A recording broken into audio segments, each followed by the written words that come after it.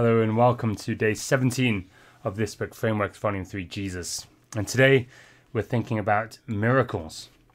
Miracles.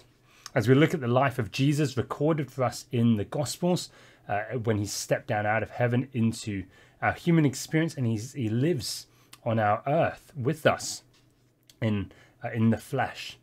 Jesus performs many miracles. Now, what are we to understand of these miracles?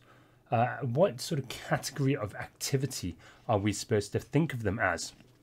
Back in the 17th century or into the 18th century, as people started to investigate the world in a modern scientific way, and as we came up with the idea as humans, as we thought about the laws of nature, miracles were thought of as a transgression of those laws, a breaking of those laws. So when Jesus does a miraculous act, he's breaking the laws of nature. And so often people still think like that, as if Jesus breaks into the world and he changes these laws which govern the world, and for a moment he steps in and kind of does things differently. Prior to that 17th, 18th century kind of thinking, people used to think of miracles as acting differently to the way things normally act. It is when God does things differently to the way he would normally do things. And I think that's a really helpful way of thinking about things, if only to remind us that actually everything exists and happens because God has so ordained it.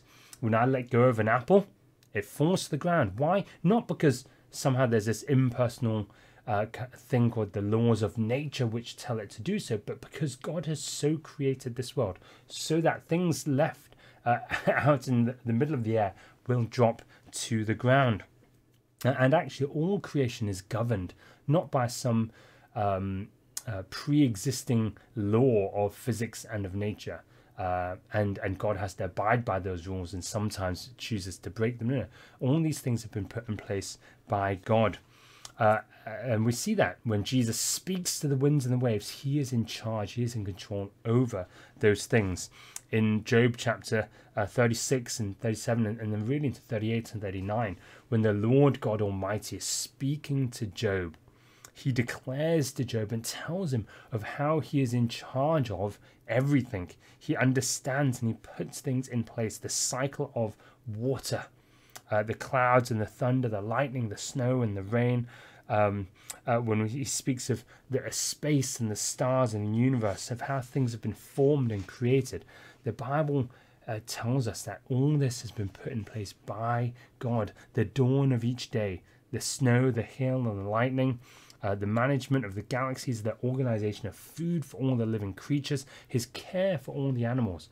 All those things are not governed by some impersonal, some pre-existing laws of nature, but they are governed by the Lord God Almighty himself.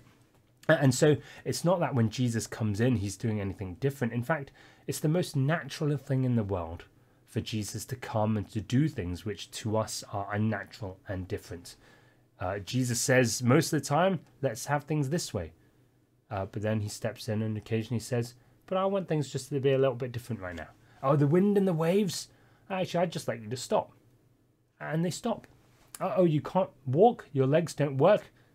I can make that work because I am in charge of everything anyway. The fact that your legs walk normally, the fact that your eyes see normally, the fact that anything which we just take for granted all the time, actually we're surrounded by the miraculous. The seeds in the ground growing and blossoming and creating new life, the birth of a child, the birds which fly in the sky, the stars which glow at night, day after day after day, night after night. All these things are miraculous things, kind and good gifts given to us by our Heavenly Father, who rules and overrules over all the world. So what are miracles? It's just God being in control. And occasionally he does things a little bit differently to suit his purposes, to bring about his plans.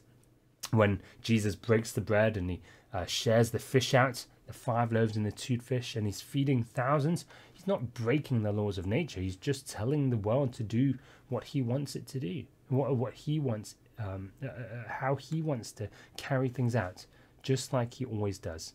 And he normally has one way of doing things, and occasionally he steps in and does something a little bit different. But it is always Jesus in control. But also, the miracles. What are the miracles for? What are they doing? What category of thing are they? Well, the Bible says to us again and again that they're signs. They're signs pointing us to the lordship of Jesus, pointing us to the rescue which he brings. Why does he choose to perform the particular miracles that he does? Why these are the ones which are recorded for us? Well, the Bible says that these things have happened. These things have been recorded for us so that we might believe that Jesus is the Christ, the Son of God. And so let's marvel at these miraculous signs. Let's marvel at the miracles day by day which the Lord performs in sustaining, in upholding the universe, in giving us many wonderful good things. Let's daily give glory to God and follow him, trusting the Lord Jesus to give us life, to rescue us, and to bring us to that place where we will live with him forever in that eternal resurrection hope of heaven.